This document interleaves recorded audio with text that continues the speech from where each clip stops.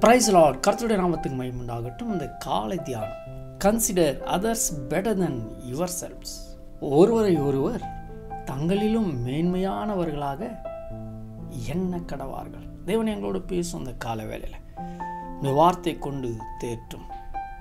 எங்களை இந்த வேத வசனம் மாற்றட்டும், இன்னும் கிட்டே சேரும்படி செய்யட்டும். ஆமென்.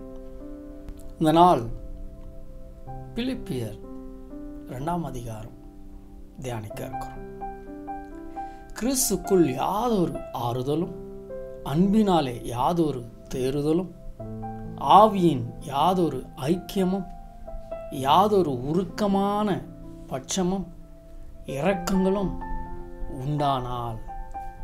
இந்த காரியமெல்லாம் நமக்குள்ள காணப்படும் போது நீங்கள் எப்படி இருக்கணுமா?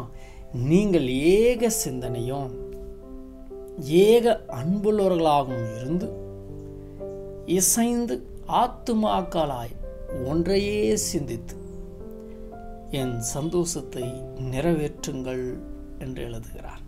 பிரியமானவர்களே, நாம் ஒன்றாய் இருக்கணும். அப்போதான் தேவனுடைய சித்தத்தை நிறைவேற்ற முடியும். நாம் இசைந்து ஆத்துமாக்களாய் ஒன்றையே சிந்தித்து, நம்முடைய சிந்தனை கிறிஸ்துவின் சிந்தனையாக இருக்கணும். இந்த உலகத்துக்கு சொந்தமான இந்த காரியங்கள் எல்லாம் நம்ம சிந்தனையில் ஏற்றுக்கொண்டால் பரத்துக்கு நாம் சொந்தக்காரர்களாக ஆக முடியாது. கிறிஸ்துவின் சிந்தனை உடையவர்களாக நாம் இருக்கணும். நம்முடைய எண்ணங்கள் மாறணும். தேவன் நம்ம மேல் வைத்திருக்கிற திட்டங்கள் நிறைவேறணும். ஒன்றையும் வாதினாலாவது வீண் பெருமையினாலாவது செய்யாமல் மனத்தாய்மையாய் நம்ம எப்படி செய்யணுமா? ஹியூமிலிட்டி. வசனம் சொல்லுகிறது, the Philippians 2nd chapter 3rd verse says, do nothing out of selfish ambition or vain conceit, but in humility consider others better than yourselves. కక్ష చేతనైనాను వృతాతిశయము చేతనైనాను ఏమీయు చెయ్యక వినయమైన మనసు గలవారై ఒకనినొకడు తనకంటే యోగ్యుడని ఎంచుచు, ஒன்றையும் வாதினாலாவது வீண் பெருமையினாலாவது செய்யாமல் மனத்தாழ்மையினாலே ஒருவரை ஒருவர் தங்களிலும் மேன்மையானவர்களாக எண்ண கடவீர்கள். இந்த சிந்தனை நமக்குள்ள வந்துட்டா நான் தான் பெருசுன்ற எண்ணத்துக்கு மாறாக தங்களிலும் மேன்மையுள்ளவர்கள் என்ற அடுத்தவங்களை நீ நினைக்கும் போது ரெஸ்பெக்ட் வரும். அங்கே நீங்கள் மற்றொரு ரெஸ்பெக்ட் கொடுக்கும்போது உன்னையும் அவங்க ரெஸ்பெக்ட் பண்ணுவாங்க. அங்கே அன்பு வளரும், பெருமை இருக்காது, செல்ஃபிஷ்னஸ் இருக்காது, வீண் பெருமை இருக்காது, வாதம் இருக்காது. மனத்தாழ்மையாய் in humility consider others better then your selves. தங்களிலும் மேன்மையானவர்களாக எண்ணம் அந்த நமக்குள்ள வரணும். இதுதான் தேவன் இந்த காலை வேளையில் அவனவன் தனக்காக மாத்திரமல்ல பிறனுக்காகவும் நாம் செயல்படணும். அந்த இன்ட்ரெஸ்ட் காட்டணும். எனக்கு எனக்கு ஏன் வேலை ஏன் வேலை ஏன் வேலை என்று அலைந்து திரிவது போதும். மற்றவர்களையும் கொஞ்சம் நினைத்து பார். ஏன்? 5ஆம் வசனம் சொல்லுகிறது, கிறிஸ்து இயேசுவில் இருந்த சிந்தனையே உங்களிலும் இருக்க கடவது. கிறிஸ்து இயேசுவில் இருந்த சிந்தனை. உங்களுக்கு கேள்வி வரும், அது என்ன சிந்தனை? நமக்கும் அந்த சிந்தனை இருக்கணும்னு சொல்லி பவுல் எழுதுகிறார். அது என்ன சிந்தனை? அவர் என்ன சிந்தனையோடு இருந்தார்? 6ஆம் வசனம் சொல்லுகிறது, for being in very nature God did not consider equality with God something to be grasped, but made himself nothing, taking the very nature of a servant, being made in human likeness, and being found in appearance as a man, he humbled himself and became obedient to death, even death on a cross. ఆయన దేవుని స్వరూపము కలిగిన వాడయిండి దేవునితో సమానముగా ఉండుట విడిచిపెట్టకూడని భాగ్యముని ఎంచుకొనలేదు గాని మనుషుల పోలికగా పుట్టి దాసుని స్వరూపము ధరించుకొని తన్ను తానే రిక్తినిగా చేసుకొనెను. మరియు ఆయన ఆకారం మందు మనుషుడుగా కనబడి మరణము పొందినంతగా అనగా సిలువ మరణము పొందినంతగా విధేయత చూపినవాడై தன்னு தானு தగ్గించుకొనెను.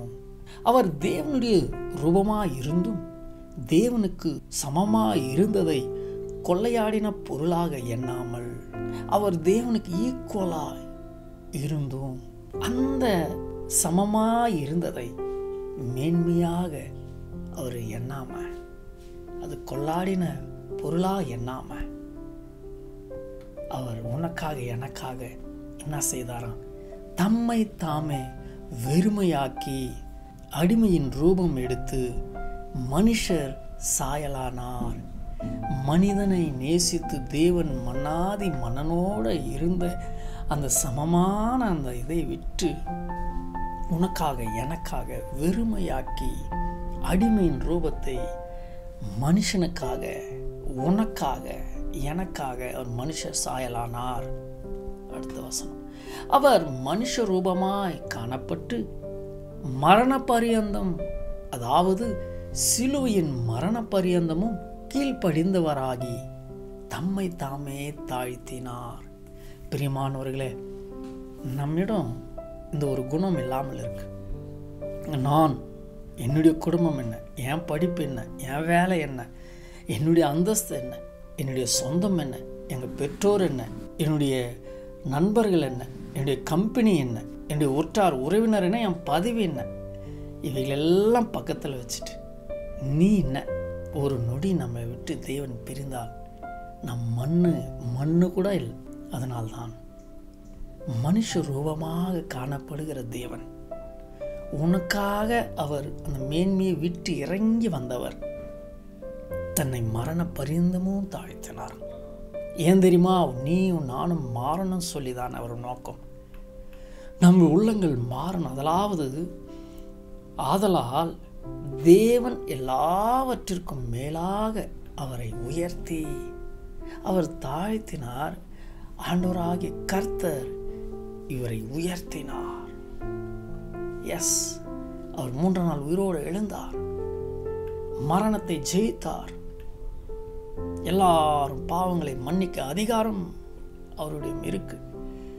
அவரால் கூடாத காரியம் ஒன்றும் இல்லை. இயேசுவின் நாமத்தில் வானோர் பூலோகத்தோர் பூமியின் கீழானோருடைய முழங்கால் யாவும் முடங்கும்படிக்கும் 11ஆம் வசனம் சொல்கிறது, and every tongue confess that Jesus Christ is Lord to the glory of God the Father. ప్రతివాని నాలుకయు తండ్రి అయిన దేవుని మహిమార్థమైన యేసు క్రీస్తు ప్రభువుని ఒప్పుకొనున్నట్లును దేవుడు ఆయనను అధికముగా హెచ్చించి ప్రతి నామమునకు పై నామమును ఆయనకు అనుగ్రహించెను. பிதாவாகிய தேவனுக்கு மகிமையாக இயேசு கிறிஸ்து கர்த்தர் என்றும் நாவுகள் யாவும் அறிக்கை பண்ணும்படிக்கும் எல்லா நாமத்திற்கும் மேலான நாமத்தை அவருக்கு தந்தருளினார். பிரியமானவர்களே, தேவன் நமக்காக மனித ரூபம் எடுத்தார். ஏன்? நம்ம மாறணும் சொல்லி. நம்முடைய பாவங்களை யார் மன்னிக்கக்கூடும் என்ற எண்ணம் கொண்டு இருந்தால் இயேசு கிறிஸ்து நம்முடைய பாவங்களை மன்னிக்க அதிகாரமுள்ளவராக இருக்கிறார். பழைய ஜீவன் நம்மை விட்டு போனோம், புதிய ஜீவன் நமக்குள்ளே வரணும். கிறிஸ்துவின் சிந்தனை உடையவர்களாய் நாம் மாறணும். அது மாத்திரமல்ல, நாம் மற்றவர்களை மேன்மையாக எண்ணணும், நம்மளை நாம் தாழ்த்தணும். இந்த குணம் எனக்கு இன்றைக்கு தாரும். இந்த வசனம் எனக்குள்ளே எப்பொழுதும் நினைவாக இருக்கட்டும், அது கிரியை மூலியமாக வெளிப்படட்டும். கேட்போமா தேவனே? இந்த கால வேளையில் இந்த அருமையான நாளுக்காய், பிலிப்பியர் 2ஆம் அதிகாரத்துக்காய் 1-11 வசனங்களுக்காய் நன்றி செலுத்துகிறேன். என்னை மாற்றும், என்னை அங்கீகரித்துக் கொள்ளும், என் சிந்தனையை மாற்றும், என் எண்ணங்களை மாற்றும். உம்மை போல என்னை வணைந்து கொள்ளும், என்னில் வாசம் செய்யும். என் சிந்தனை உம்முடைய சிந்தனையாய் மாற்றுங்க. என்னுடைய எல்லா நிலைமைகளும் மாற்றி போடுங்க. இயேசுவின் நாமத்தினால் பிதாவே.